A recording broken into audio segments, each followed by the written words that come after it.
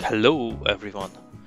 In today's video we are gonna talk about an I2C LCD display which is 16 by 2 display, and we are gonna connect that to an Arduino Mega. We will scan the address and we will do some programming with that. As usually, first of all you will need the display and the Arduino Mega and some wires. I am suggesting to you to use male to female jumper wires because you can connect those ones. After messing around a bit with the cables, let's see the color codings. So in I2C display spec, you will see the first pin as a ground, the second as a VCC, which is the voltage, SDA and SCL. So it's very simple. And accordingly to that, you have to connect the wires to the Arduino Mega. So ground to the ground, VCC to the 5V, SDA to the SDA, which is pin, let me check, 20, and SCL to the pin 21, and that's it. And we just have to connect to the USB and see if it is exploding or not. It won't be sure for sure.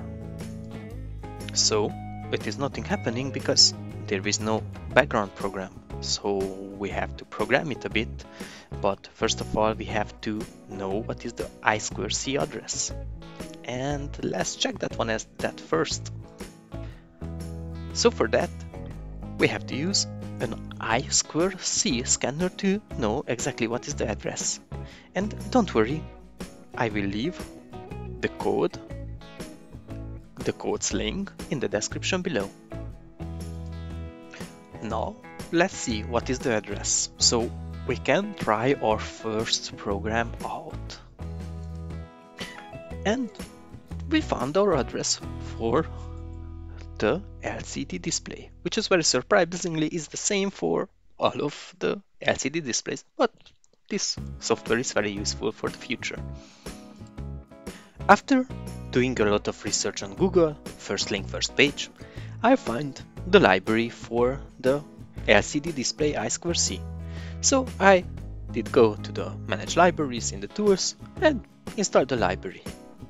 And the second step would be to test out the code from the example section. If you go to examples, there is the liquid crystal I2C and there is a Hello World application. So now it's time to modify a bit. We know our address is correct and it is not a 20 but it is a 16 by 2 display, so we have to modify the parameters. And after that we have to modify a bit the cursor set and the text what we want to print out. As you might see, in the first row, first position, I want to see an Hello World, and in the second row I would like you to subscribe to my channel because you can help the algorithm to promote this video and be useful for other people as well. But now let's see what happens when we download, and let's download.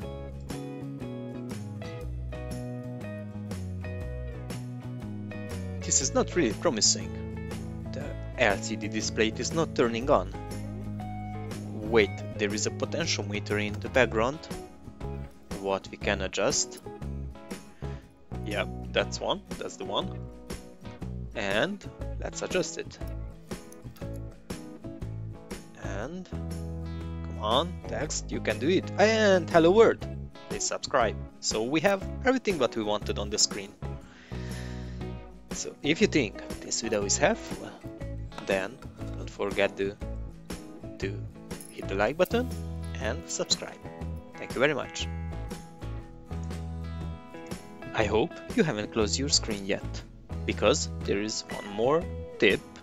If you remove that jumper in the back end, where it says LED, then it will remove the backlight from the LCD.